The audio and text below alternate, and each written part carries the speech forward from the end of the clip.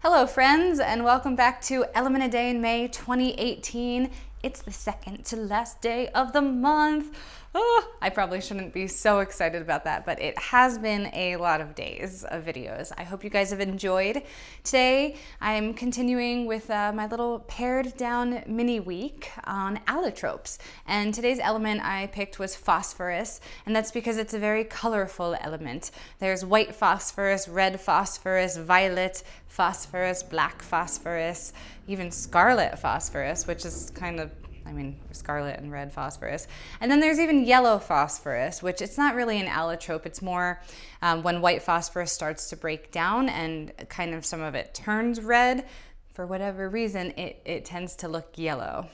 I don't know why it doesn't look pink, but Phosphorus was first discovered in the 1600s, and it was named phosphorus because if you've ever heard the word phosphorescence, it's talking about something that's glowing, and it was first discovered as white phosphorus, and it was reacting with oxygen in the air, so it emitted this glow to it, so it was called phosphorus. Pure white phosphorus, it's pretty reactive, so it's used in things like grenades and other sorts of explosives, and we actually mine about 1 million tons of phosphorus every single year, and most of it is used for fertilizer, and that's because phosphorus is usually the limiting nutrient in plant growth, and so we make it for fertilizer. We also put it in our food, which is so weird. It makes things very acidic.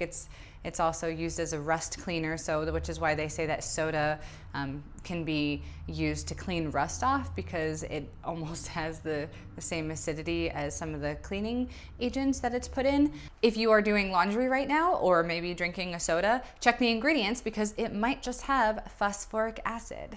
That is a little bit about phosphorus. Check back tomorrow. It is the last day of Element a Day in May 2018. It has been a wild ride. I've learned so much, and I hope you have too. It'll probably be my last video for a little while, so make sure to subscribe so you get updates when new videos are coming in. Thank you so much, and I'll see you guys tomorrow.